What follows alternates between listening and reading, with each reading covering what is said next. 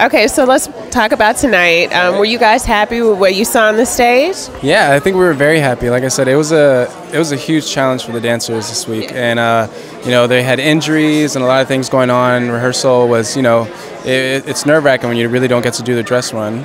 Oh, you didn't get the chance to do the dress run? She had actually had to jump in for Emily.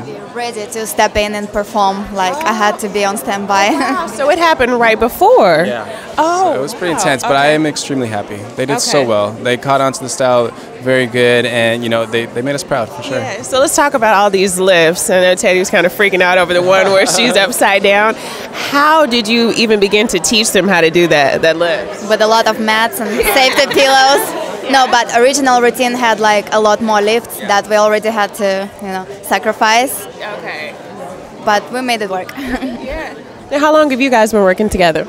We've been working together for about 2 years, maybe a little bit over 2 years. Okay. Yeah. And if our DancePlug viewers want to take class from you or just learn a little bit more about you, what's your social media website information? What's your full name? Hers is easy. Like, mine's John Platero, dude. Okay.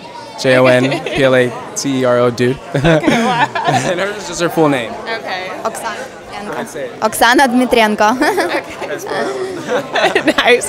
Can we expect to see you guys at all anymore this season, or? Hopefully, you never know, you know, but hopefully, yeah. So what's the best part about working on So You Think You Can Dance? I know these kids are incredibly talented. No, it's the atmosphere, you know what I mean? It's not only the dancers you get to work with, you get to work with an amazing crew, stage, lighting, hair, makeup, you know, that transform the whole entire routine into an amazing product, so it's really awesome. So what makes salsa so special? Spicy. Do to elaborate. It's fun, it's way less rules than in just ballroom, so you can have way more fun with it, like you can do crazy tricks. You know what I find hard as a dancer myself, to let a man lead. Like, how do you work on that? I mean, it's not, look, you're going to find a lot of women out there that want to lead, you know what I mean? They do, they just want to lead their own selves, but some of them are good at it, but when you find that one guy, you know, that can actually lead you into it, then you understand, no. But no, it's good. How long have you guys been working together? Around 2 years. 2 years, okay. Well, thank you so much for talking to DancePlug. You guys did a great job tonight. Thank you.